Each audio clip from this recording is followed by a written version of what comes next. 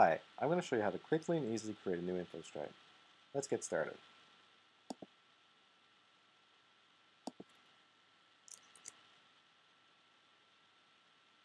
The infostripe homepage, which is an infostripe, demonstrates how you can connect it, display your Twitter updates, include blog, video, or photo content over RSS, write your own story in HTML with images and links, map your location anywhere in the world, display your favorite infostripes and keep track of their updates, or share your QR code from any device. You can also share an infostripe across the web or find the one you're looking for. An infostripe is about establishing an internet presence. It's an integrated mobile site for an existing brand, or it's a hub organizing and connecting your personal or business identity. It's a notebook, an event planner, an invitation, and more. It's whatever you make it. But let's get started making ours. An infostripe is primarily about 4 pieces of information: the title, the username,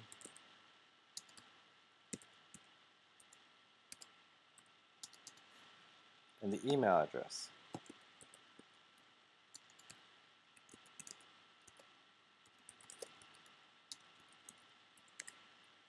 And a password. You can have as many infostripes as you want. They all must have a unique email address. It's also important to note that the username is a part of the URL. Let's create this one. Our infostripe has been created. Let's log in and get started. This is the infostripe control page. A message from infostripe, ways to share infostripe, how to link to your infostripe, tips on how to maximize the use of infostripe, and some information about donating to help us and to remove ads from your infostripe. You can always update the content of your infostripe at any time by clicking the Update Content button at the top. As you can see, we've pre-filled some of this information, but there are 4 primary components of an infostripe. There's the Media tab, the Colors tab, the Details tab, and the Social tab.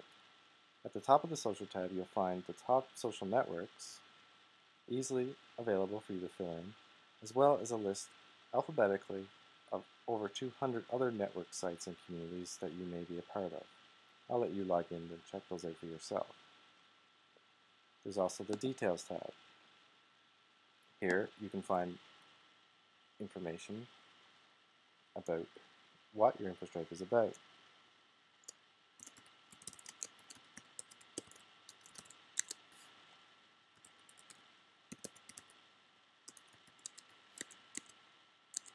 You can choose to display your email address and phone number.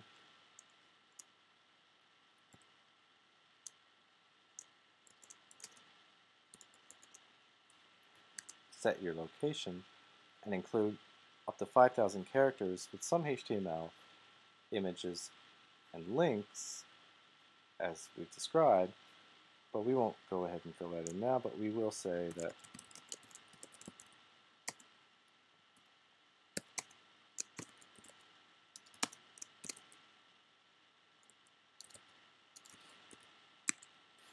we'll choose to display our QR code and go ahead and update our infostripe. Notice that you can now tweet out an update of this that you've updated your infostripe or share it in other ways around the internet. On the Media tab, you can choose to set a photo, up to 3 primary feeds, and embed up to 4 types of video. In the Colors tab, you can walk through some of our preset themes,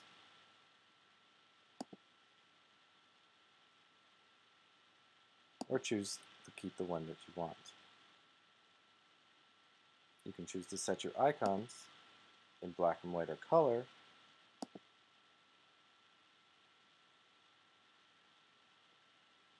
to match your services. And that, my friends, is about it. Clicking on the top image of an infostripe will take you to the front page of it. And there we have an infostripe about Lady Gaga. Let's make one more change. Let's go back into Update Content, go to the Media tab, and let's select a default header image.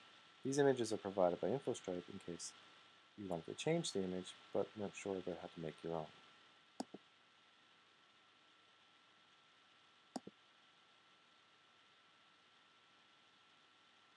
And there we are, an infostripe about Lady Gaga.